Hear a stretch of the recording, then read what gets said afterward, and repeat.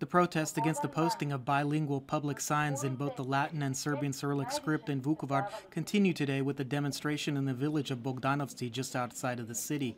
The protesters say they will continue these activities until the end of the week.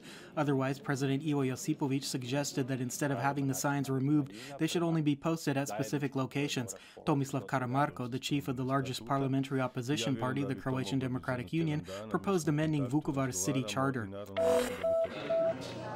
Croatian Entrepreneurship and Small Business Minister Gordan Maras presented the results of the Entrepreneurial Impulse Project for free enterprise zones. He also signed contracts on non-returnable aid in an amount of 10 million Croatian kuna for 5 counties and cities, covering a total of 9 projects. He noted that the work in these zones will involve 90 new businesses and create 1,600 new jobs.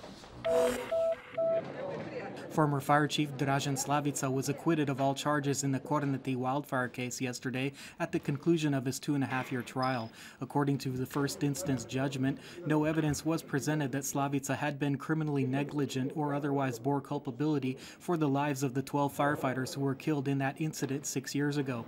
Public prosecutors said they will file an appeal. The Zagreb County Court is considering the grounds for yet another indictment against former Croatian Prime Minister and former Croatian Democratic Union chief Ivo Sanader. This time he is under suspicion of working together with businessman Robert Ježić to convince the former CEO of the National Power Company to disperse 15 million Croatian kuna in loans to Ježić's companies and sell him electricity at reduced rates. The 11th Annual World Theater Festival begins today. It will open this evening in the Croatian National Theater in downtown Zagreb with the performance of Death in Venice, Songs on the Death of Children, directed by Tomas Ostermayer. This year the festival will feature 5 theatrical pieces by world-renowned directors.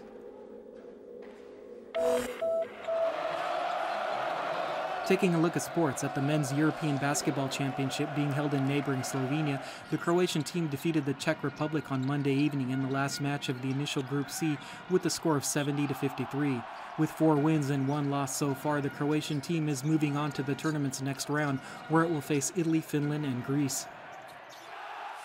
At the Women's European Volleyball Championship hosted by Germany and Switzerland, the Croatian team will play against the Netherlands this evening. They secured a spot in the top 16 after defeating Belarus in straight sets 3-0 on Monday. And finally, the weather forecast for the rest of the day. Conditions will be unstable with partially overcast skies and a chance of local showers inland and thunder showers on the Adriatic coast, with heavier rainfall at places. Winds inland will be light, while moderate to strong Scirocco and southwestern winds will hit the Adriatic coast. The sea will be moderately choppy with a visibility from 10 to 20 kilometers. Afternoon temperatures will range from 20 to 25 degrees Celsius inland and from 24 to 28 degrees on the coast.